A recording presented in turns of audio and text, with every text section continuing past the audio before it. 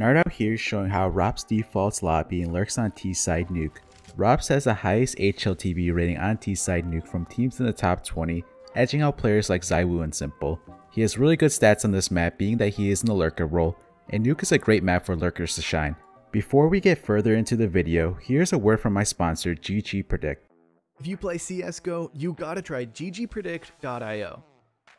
It's a training platform to analyze and better understand how you play and what mistakes you make during your Counterstrike matches. Then effectively train those aspects that need improvement. You can use it to improve literally every aspect of your game: team play, nades, pace of your game, or your aim.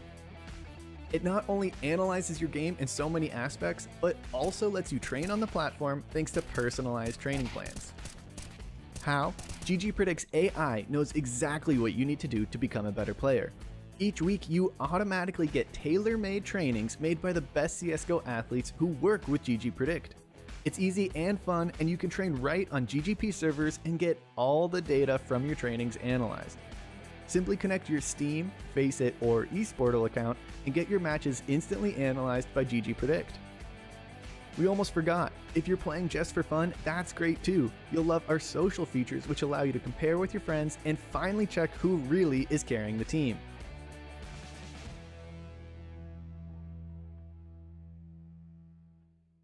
There are three main roles of the lobby player. First, holding for pushes. Lobby is the best and most common position CTs will push for info.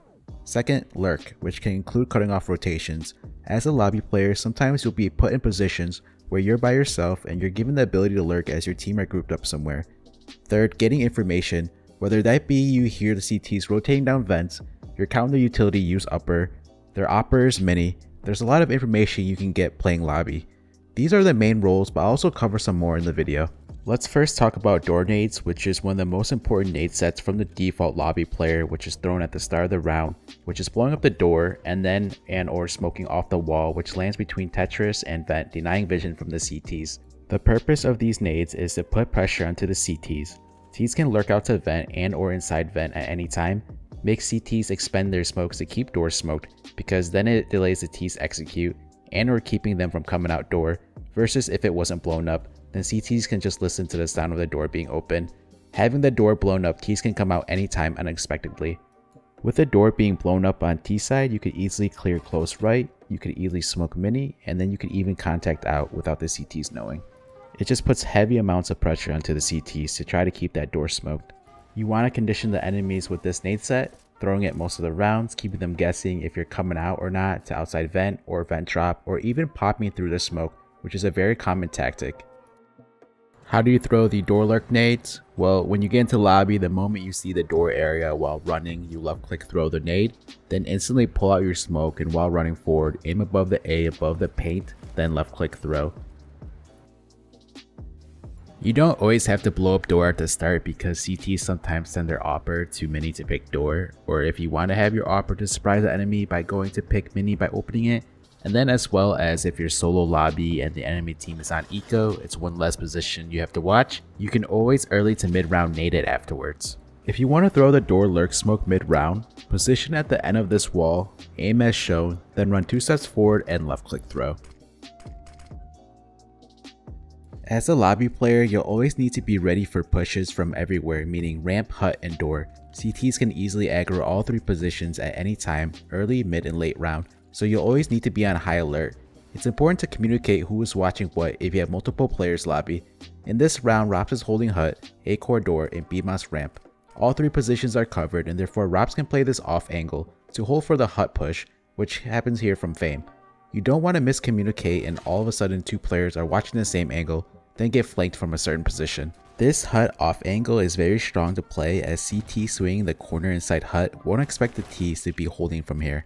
The reason why ropz is jiggling was because in case an opper pushes and peeks hut, it makes it harder for him to get shot at versus being still. Also, this angle is very good because you're able to dodge any flashes coming your way. The downside to this position is if you're by yourself in lobby like ropz is in this round, you can get flanked from ramp and or door, which happens here. ropz blew the door open at the start of the round, and he goes to hold this hut off angle, and War2K pushes door and kills ropz from behind. I'm going to show you some better positions to hold if ropz is by himself or wants to isolate from being shot from behind. The first position is backdoor. Like I said earlier, most often than not, CTs will try to expend their utility to lock down door. Playing in this back position behind orange allows him to be able to watch hut as well as door and not get shot from behind. Downside is he can't watch the ramp push. There are many rounds where Mouse do 4-1 and ropz' solo lobby while his 4 teammates are all together. When this happens, ropz' favorite position inside lobby is to hold from platform. You can't get shot from behind playing this angle. ropz likes to go back and forth watching door and ramp as the platform gives him cover from hut. He can spot the hut push if the hut players go past the platform and or up the ladder, which happens here. He gets 1 kill before dying. If you're holding from platform early round, you could just focus on ramp. It's highly unlikely the CTs push door, as they're most likely going to be mollying it and smoking it, which you see ropz has his attention on ramp, almost getting the kill. ropz' position was given up and he decides to go up the ladder to roof and holds for the hut push, and then he maneuvers back around into lobby. He repositions to keep the enemy guessing.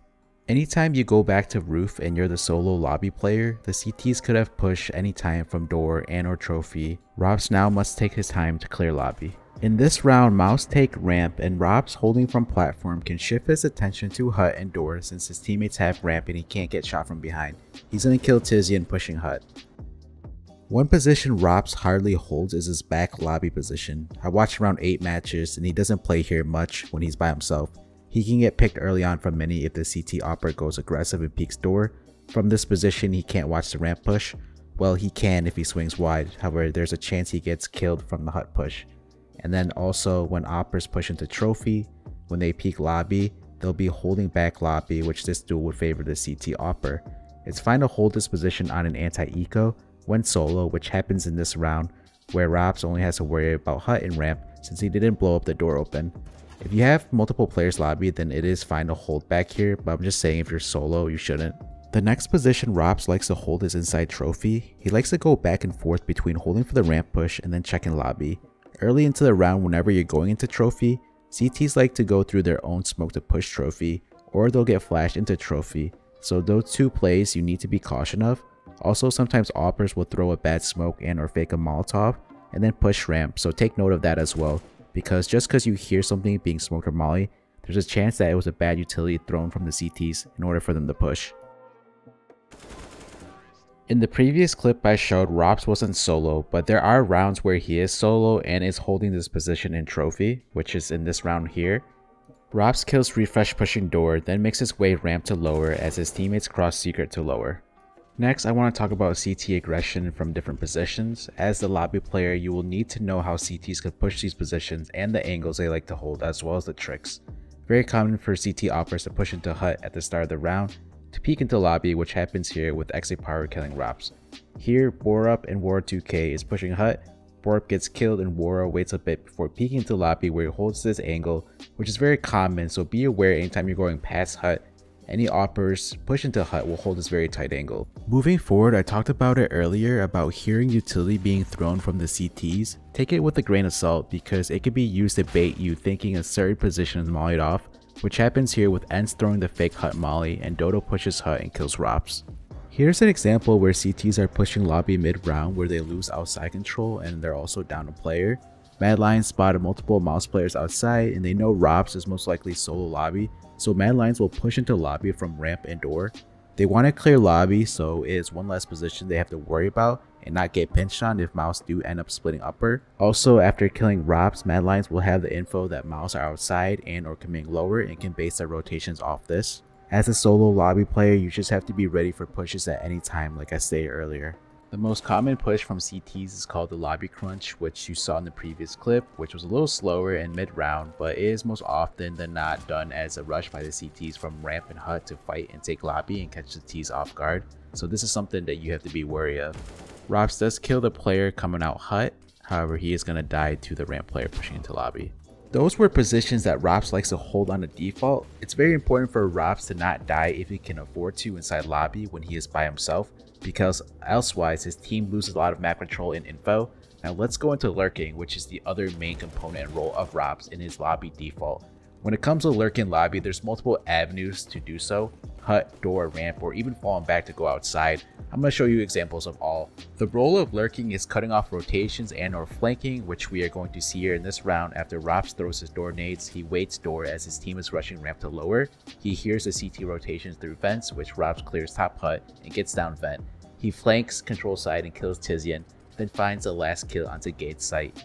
He got a lot of info door, allowing his team to know that there's players already down lower through vents, and that he was able to get down successfully so his team can take it slower, make some presence to allow him to flank.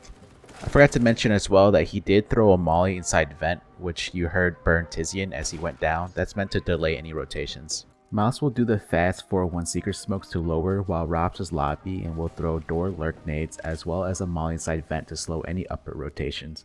He will choose to stay door afterwards and spots config top hut, immediately knows that he is prone to being flanked and checks it.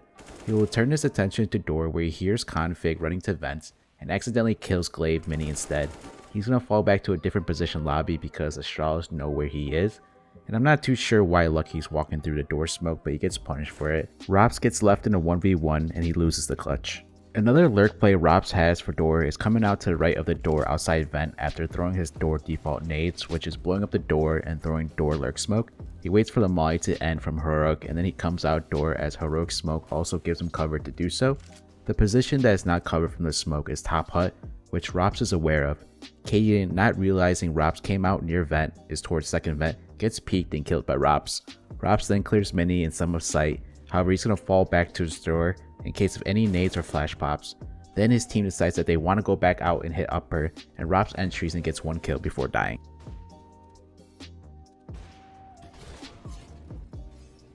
Here ropz makes the same play as the previous clip on an anti-eco where he blows up door, throws the door lurk smoke, and comes out towards outside vent. His teammates cross fast lower through secret, and ropz hears rotations down vents.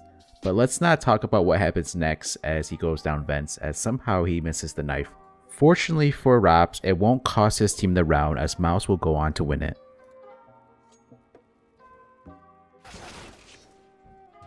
You could also use the door lurk nades to get down vents fast, which happens here. Once in vents, ropz will hold for vent rotations as his team crosses into secret to get to lower. Season tries to rotate through vents but doesn't realize ropz snuck his way down here and gets killed. Now his team doesn't have to worry about anyone in vents or towards decon, and just have to worry about control side. ropz keeps holding for vent rotations. CT will hardly rotate vents when they know T's are already deep lower in the pro scene. ropz will give it up and he tries to help his team clear and take sight from decon, but then dies. Here's another clip of ropz throwing the door nades and lurking his way into vents fast, where he comes out vents in the back halls and holds for the control player who he kills. When you get into vents, besides having to worry about the vent rotations from upper, you also need to be cautious of anyone going fast control from ramp at the start of the round, which ropz does here. By killing this player, this opens up control side. When his teammates cross into secret and advance lower, they only have to worry about taking sight, not having to expend resource and time clearing control side. Next up is hut. His team is going to rush ramp, while this time around he goes out hut. In the previous clip we seen ropz go out door to flank vents. You want to be unpredictable when it comes to lurking. Switch it up on where you lurk to keep the enemy guessing. Another thing to note is that whenever teams are rushing ramp, the most common rotate is through vents for CTs, but also sometimes CTs will want to push into lobby to flank ramp, which happens here with Sassel. ropz kills him, and the other upper player from Mad Lions had already rotated down lower through vents, which ropz opens up the site. His team is able to fall back from ramp and comes back to lobby to upper, where ropz has full control of it. Bomb gets planted and Mouse win the post plant. ropz is considered the backup plan here with this lurk through hut. In case the ramp rush doesn't work out, Mouse can always fall back depending on what information ropz has. This is a textbook 401 lurk which can be implemented on all maps. One common one is on Mirage, where teams execute A and have one lurker apartments, and if the lurker is able to get onto B and clear site, then the players will fall back to B if they're running into issues on the A site. In this round, his team went outside to lower, and ropz is solo lobby, makes his way into trophy and plans to flank ramp. He found the right timing as bore up the ramp player rotates, however loses the duel to T and B rotating from hell. Had he gotten the kill, he was able to cut off some rotations by killing T and B, and that's going to make it easier for his team to take lower. Like I said before, cutting off rotations is a part of lurking. Had T and B wasn't there, then ropz flanks lower and most likely kills Borup, which again is a part of lurking. both would have helped his team. That's one thing you have to be ready at all times, that when you're flanking ramp or lurking ramp, even though you don't see anyone ramp, you have to be cautious that there could be a CT rotating in from J-Hall in Hell or Heaven at any time. In this round, we see his teammates are crossing the secret from red, and ropz was lurking inside the CT's ramp smoke, and as it fades, he advances as his teammates are spotted outside crossing. He is able to sneak past Gate and kills him, makes his way lower, however his teammates get shut down lower, and he goes on to lose his clutch.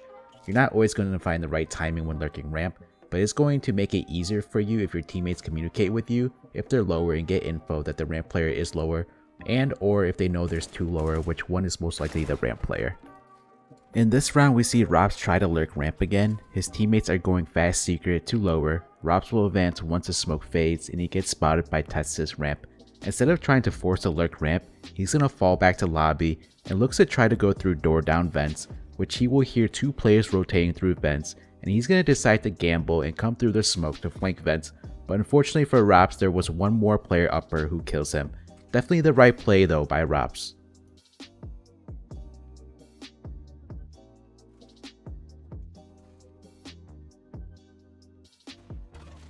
The last position ropz lurks is outside. It is a backup plan if the other three positions, ramp, hut, and door, don't work out.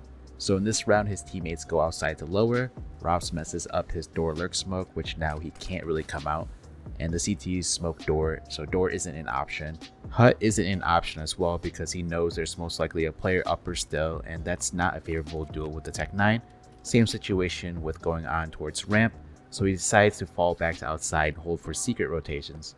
None were spotted, and he crosses as his team needs help taking lower. I'm going to skip the rest of the round here as nothing important else happens. The last topic I want to cover is that sometimes ropz wants to take some duels at the start of the round where he looks for picks. He does this most of the time when he has teammates lobby. There are exceptions. You don't want to do this as a solo player, then die and lose map control in info lobby. Here we see ropz peeking door, then mini, and getting the kill into config, who is an aggressive player. As you can see, he was also looking for an aim duel.